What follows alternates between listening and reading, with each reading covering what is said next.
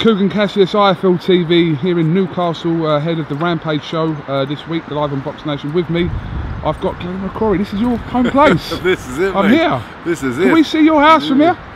I'm just over there.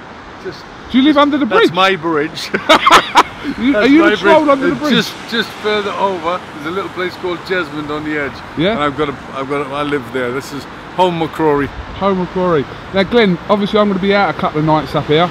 So if I get into any ag, will your name get me out of trouble, yes or no? No, my name will probably get you thrown out. Really? Really? Could be. Well, they might ask me for money, I don't know. They might say, you Glenn's mate, right, you house. Most places you'll be alright. In the northeast you get a very I'm going to tell him you're my dad. I'm going to tell you you're my dad. Well, I'd be proud to be your dad. Yeah, would you? Yeah, I'll be your dad this weekend. Yeah. Nobody would doubt it. Nobody would doubt it. Where were you around 1981? 1981? Yeah. Probably at school. Yeah. I was a boy, I'm a young man, you know. Let's just talk about this show. Big time boxing's coming back to the northeast, coming back to Newcastle. It's brilliant. We've got a world title fight here, straight on the back of last week's activities at Wembley.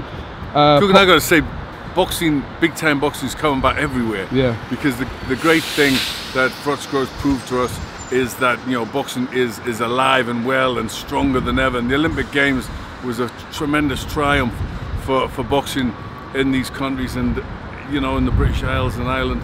And now we've got big fights in Newcastle, which for me is great. I've been wanting this, you know, it's 25 years, a couple of days ago, since I won the world title, and Stewie Hall is the first champion since then.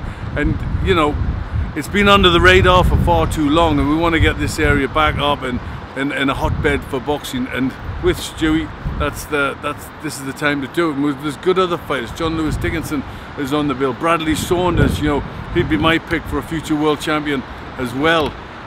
So this region's, it's back. Paul Butler jumping weights to fight for this title. Very, very good talent and prospects is Paul Butler. And is he ready for a world title? You know, he'll say he is. He's a very confident young man. He's a very good fighter. Got a lot of talent. They think very highly of him. My concern would be that this is coming a bit too quick in his career. And, you know, it's very easy to underestimate Stewie Hall. You know, he doesn't do anything too dramatic. He's just a good, solid, tough pro. And, you know, he's got the title now, and I know what it means to him to have that title, and he doesn't want to give that up. It's interesting, this whole bantamweight mix. Obviously, there's Jamie McDonald, who won a WBA title the other night as well, so it's thriving here, isn't it? Especially at that weight as well, which has suddenly come alive in the last year or so. Brilliant. Jamie was superb, you know, in a tough fight, coming back and getting a knockout. So that's great. So now we've got, you know, two guys who fought each other before as world champions. So that brings a lot of glamour into the division, doesn't it? And also brings the appeal for that rematch. And I know Stewie wants it. I know Jamie wants it. So, you know, that's a fight that really got to happen. You know, but first of all, Stewie's got to come through Saturday at the Newcastle Arena, and it's no easy fight. It's a tough fight. You know, hopefully he can drag it up and come through a winner and keep that championship. I mean, some great fighters in the bill from up this way. Obviously, Bradley Saunders, the Olympian, he's fighting. He's on the verge of possibly fighting for a British title soon. So, you know, and Josh Lever. There's a ton of these guys that are up here that are going to get the chance to showcase their talents. Yeah, well, I think it's not long. It's not long before, you know. I mean, for me, a great fight, Bradley Saunders, Frankie Gavin. You know, and I think Bradley Saunders, you know, they're probably on the GB together. They probably sparred a lot. I think, you know, that's a cracking fight. Now, Bradley Saunders is probably the best of the rising talent coming through from the northeast. And I definitely, you know, I don't think I'm being silly by saying I think he's definitely got world title potential.